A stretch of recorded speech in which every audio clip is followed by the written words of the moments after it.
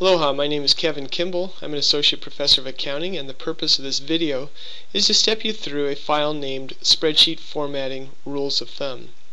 This file is available to you in Blackboard under the Materials tab for the Accounting 386 course or in the Accounting 232B course. Whenever you create any type of report, you should consider your users, and that's the same for anything you create in a spreadsheet.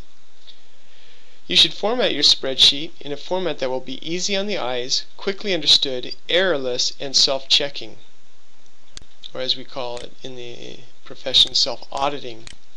Some general format rules are that you should include a title of the spreadsheet at the top as well as its date. So as you can see here, here's the title of it as well as its date. You should also include a description that helps the user know the purpose of the spreadsheet. So here's the purpose. The purpose of this worksheet is to compute the fixed payment for a mortgage at a specified rate for a specified period. It's also helpful to know who the preparer of the spreadsheet is, because often the person who receives the report might have questions, and it's always good to be able to go back and find out who created the spreadsheet to help ensure that they fully understand it. Another nice thing is when this report gets printed out, someone might receive this report and maybe pull it up 6 months later and think, oh, I'd really like to open up that digital file and make changes or whatever. And if you don't know the name of the file or where it's been saved, it's going to be very difficult for that person to find it again, especially if the original creator has moved on. So what you can do is you can go into the page layout ribbon. You can click on page setup, and here you see header footer. If you click on header footer, you can choose to make a custom header or a custom footer. As you can see, I've done a custom footer, and I'll show you how I did that. I click on custom footer, and there's different types of information you can put in here. For example, if you want to have the page number, you can just click on this and it inserts the page number. I'm going to delete that. One of the ones you see here is insert file path. So I'll put it here in the center section, even though I already have it here on the side.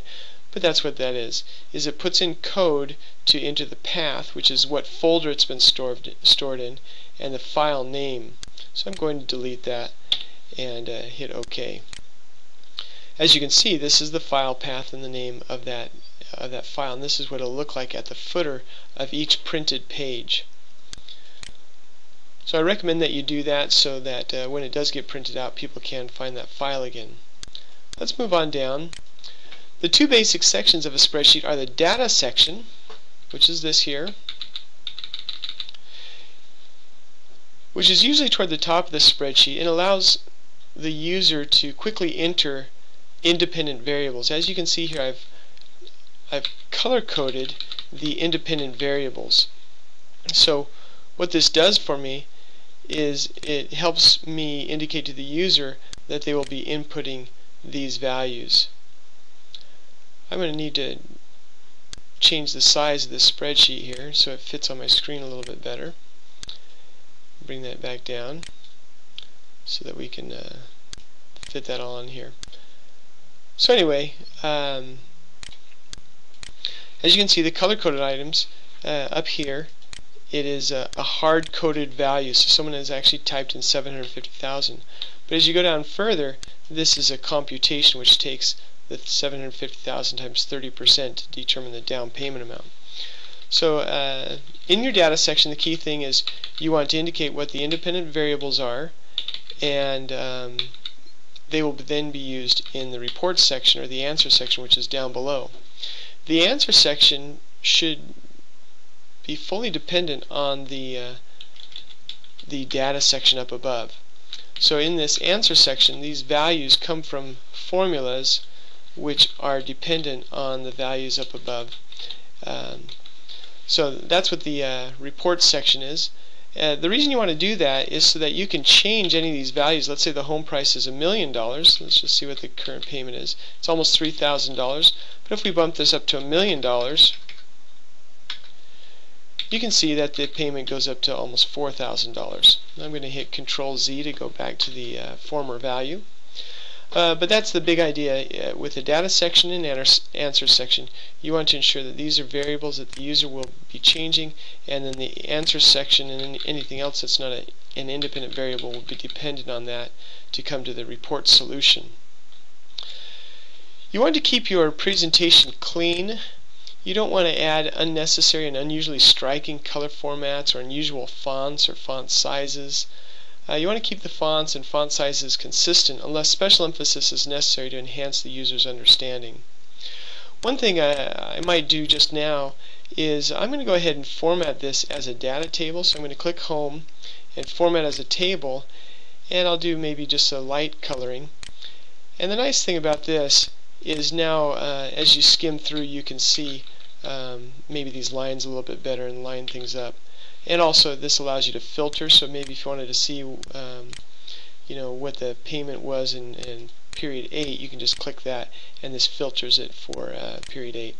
But anyway, I'll go ahead and select all again, hit OK. But that's a helpful thing in at least the color coding that you do. It's not unusually striking, it's not distracting, it actually helps the readability, especially if this is especially wide.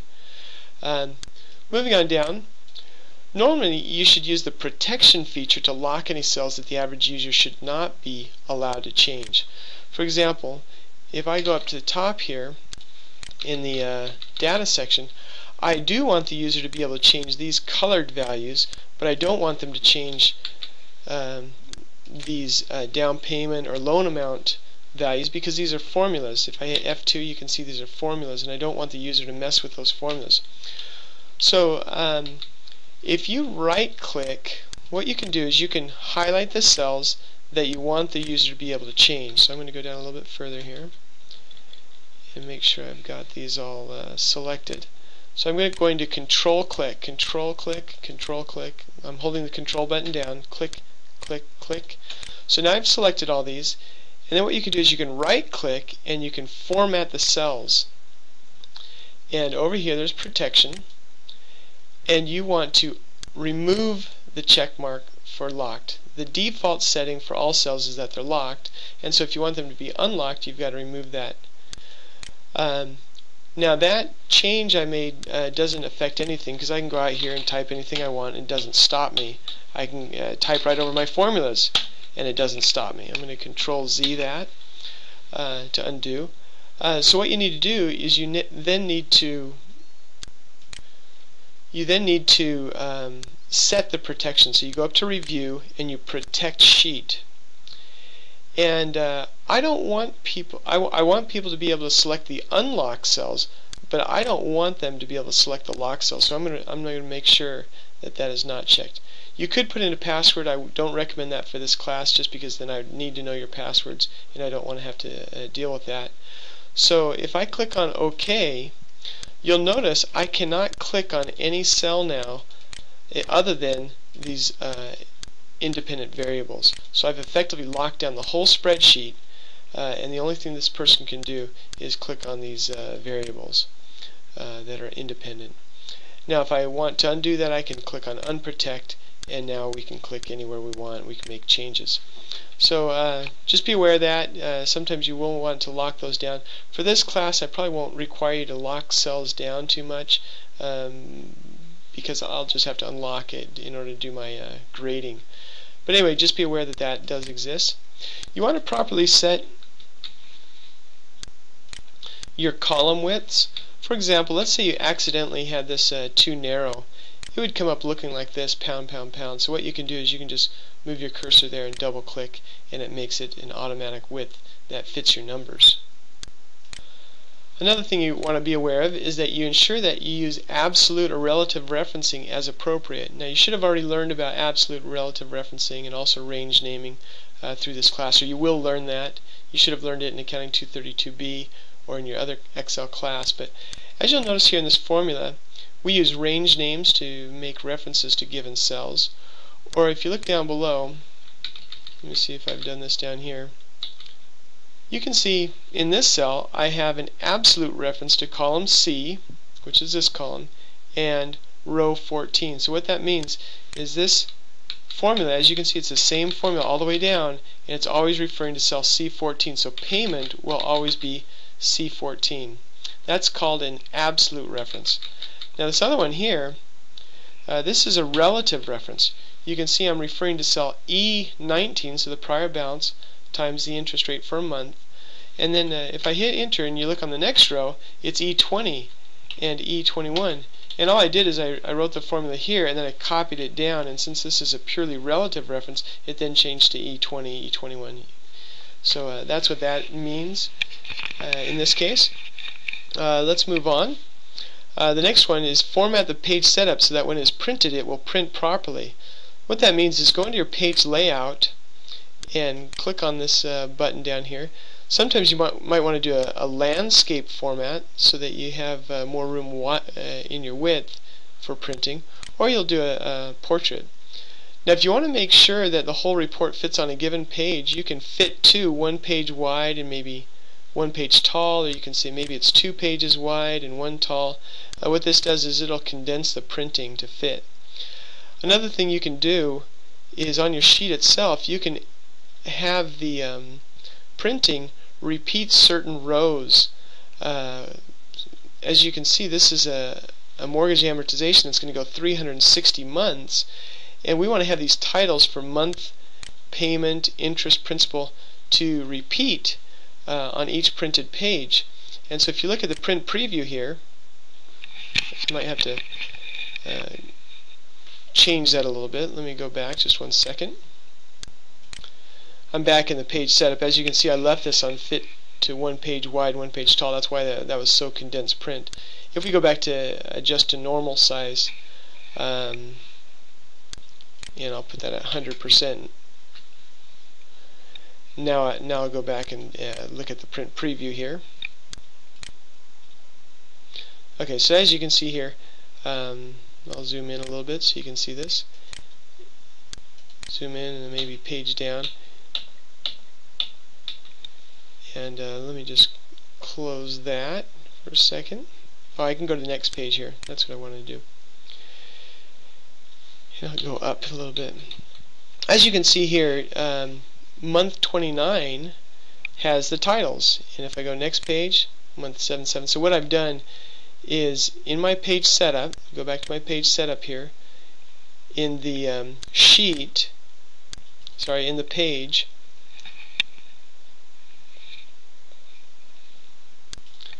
let me cancel out of that so you can see it better.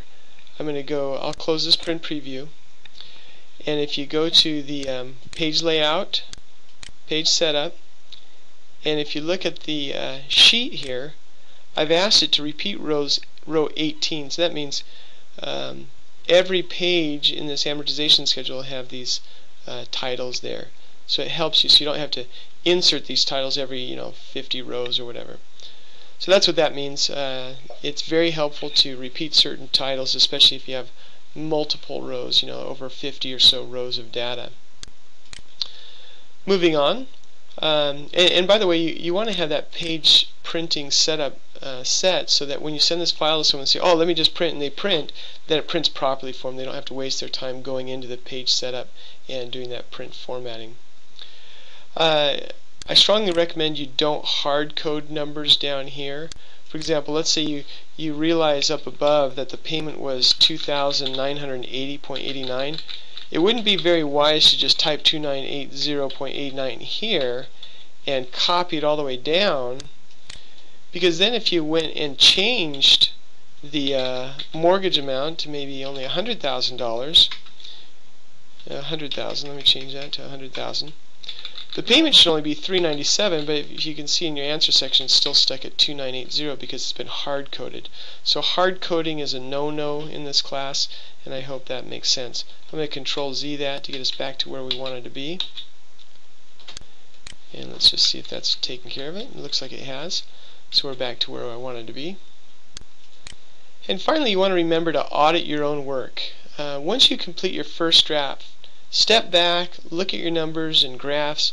Does your report make sense? Does it make sense that this payment is almost $3,000 for a loan of $525,000 over 30 years at 5.5%? Do you have a feel for those numbers?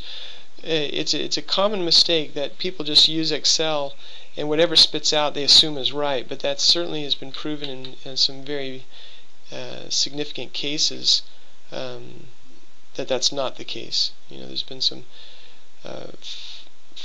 misreporting of financial numbers in Fortune 500 companies that were simply due to people preparing spreadsheets wrong. Another question is, could a user look at this and quickly understand the report and obtain the key figures that they're going to need to make relevant decisions? Do you have check figures to check math errors?